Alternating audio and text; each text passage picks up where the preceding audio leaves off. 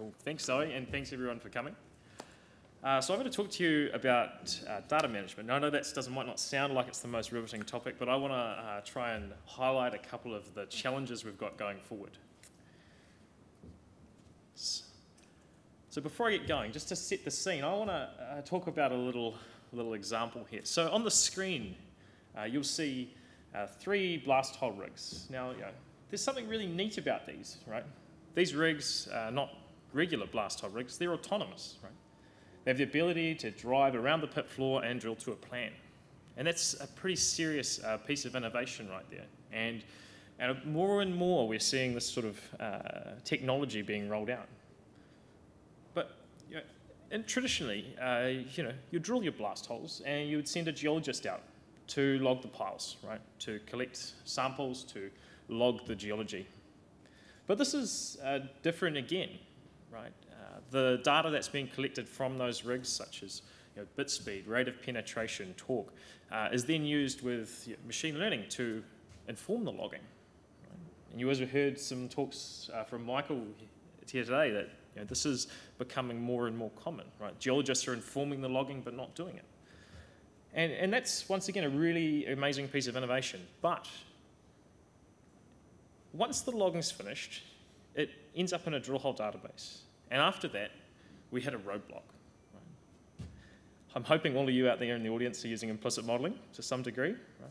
But for some companies, they're not. They're manually drawing, right? It's using explicit techniques. And that is a big roadblock. You've gone from what is fluid, dynamic processes to something which stops. And whether you're using implicit modeling or explicit modeling, the reality is that at that point, the way that you're managing data is ad hoc. It's file-based. It relies on a person to move information to the next part of the process. And that is what is inhibiting, one of the things that's inhibiting us moving ahead. So I'm going to talk a little bit more about the problem today. And I'm going to highlight an example from another industry and talk a touch lightly on a solution. Right. So who here has ever come across a file directory like that? Right. Yeah? Yeah, there's some hands, I know it's... Right, so this is an example of how data is managed in a more of an ad hoc way. And within this data set, there's a whole range of different data types, right? We're looking here at the drill holes. I've selected them here. There's assorted CSV data, DXFs, which who knows, they may or may not be for the model. We've got parts of the block model, parameters, so on. Now, imagine if you were new to a company and you were confronted by that. Right? You have to try and understand what's going on, figure out what software package it was developed in, and then figure out how to open it and figure out how to utilize it. Right? And that there is an example of the challenge we see in the process. Right. So, I'm going to go out ahead and make a statement. So I'd say the industry is really, really good at managing raw data, right? We all have, well, for the most part, I want to say mostly. Would that work? Maybe not. So, mostly good, right? We all work with drill hole databases. We have people in roles that are dedicated to the safekeeping of raw information, right? We collect samples. We have all of the data about the data, who collected it, when they did it, what assay methods were used, what detection limits they have. We have all that information. But how many decisions in mining are based on the raw data, right? It's about the interpretation, right? It's about the geological understanding that's applied to that information to build a model or a resource or whatever the output is.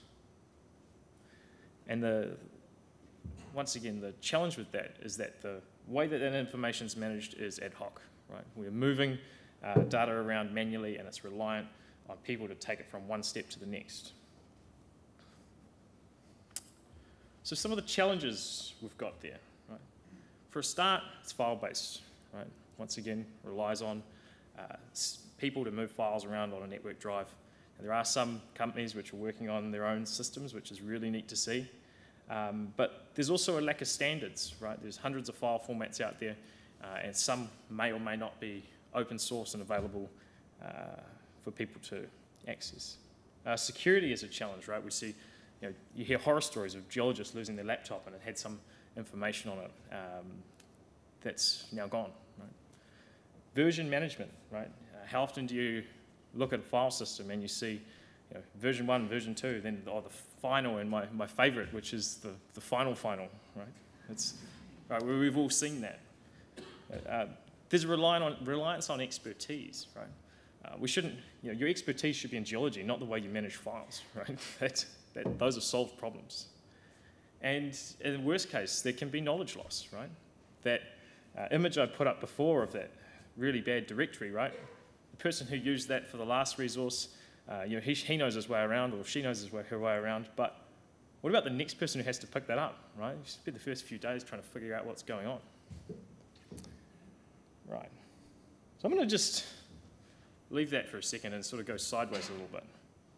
So the civil engineering is a really interesting example. So previously we've learnt a lot from them, right? Explicit modelling came out of the CAD modelling space. We adapted it with geological modelling tools so that it could be used in the mining and exploration space. Now, data management for them is once again has been another problem. Right? And when you're working on a large multidisciplinary project where you've got geologists, engineers, geotechs, project managers, contractors, all working in the same place, they need to all be able to work around a single source of the data. Right? They all need to be able to interchange information between each other. Now they have a process called BIM, or Building Information Management. It's more of a methodology, but there are products as well that help with this. It's estimated that by 2020, 85% of the world's construction projects are all going to have a BIM system behind them. Right?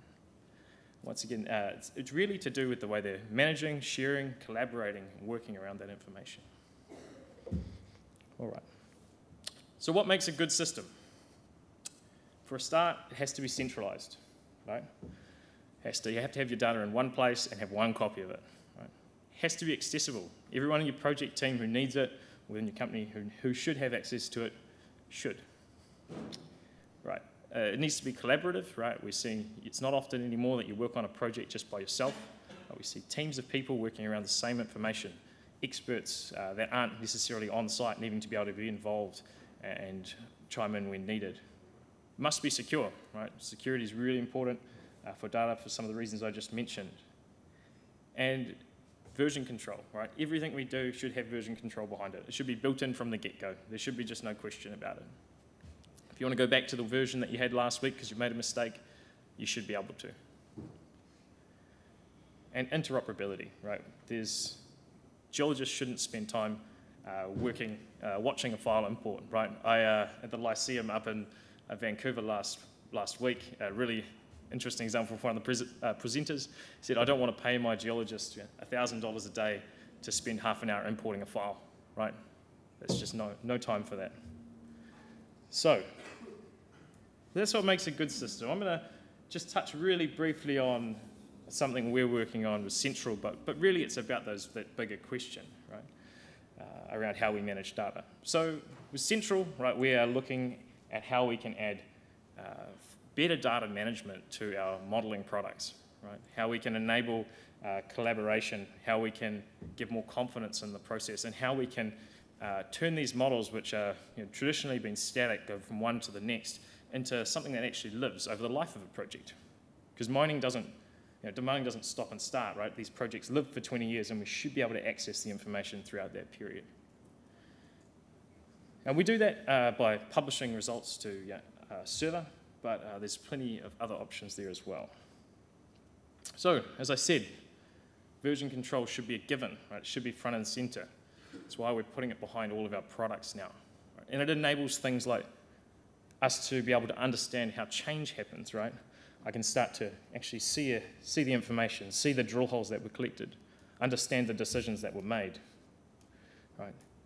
And see why changes have happened and who did it.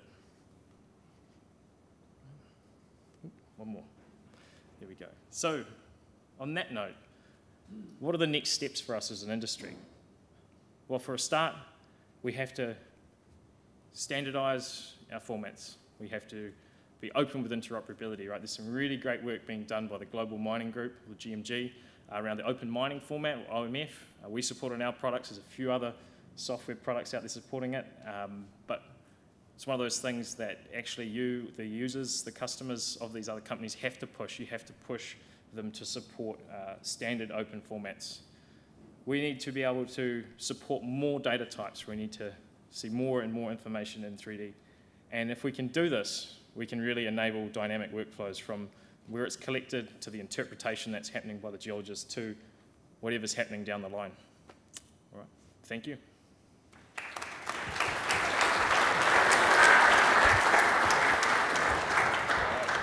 Thank you, Peter.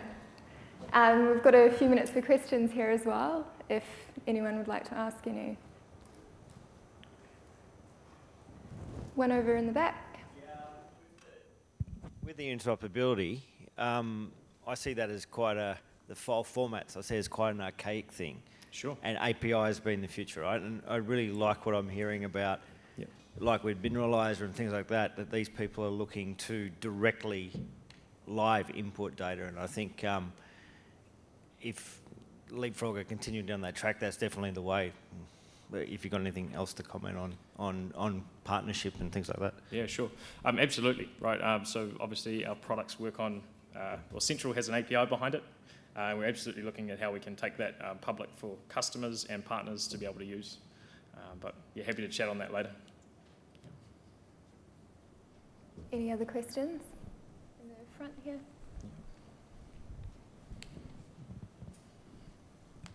Thanks. Lee Nicholas from Rio Tinto.